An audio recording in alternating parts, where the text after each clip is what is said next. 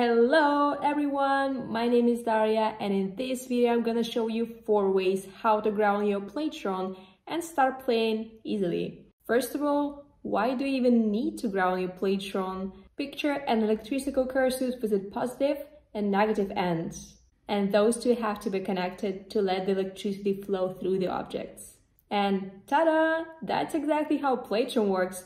You need to close the cursor with your body as a conductor, but don't worry, it's not dangerous. It's such low voltages you can't even notice it. So the first way to ground your Playtron is to connect one side of crocodile clip to the ground pin, the gold sharp corner of Playtron, and take the other end in your hands and touch the object. The second way is to connect the other side of crocodile clip to a ring. Let's do that. And just wear that and touch the object.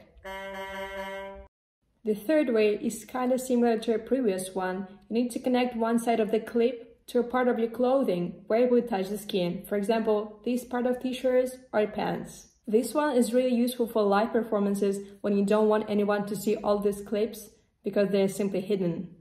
And the last way is to connect one side of crocodile clip to an object of your choice. I have another orange here and just touch the object.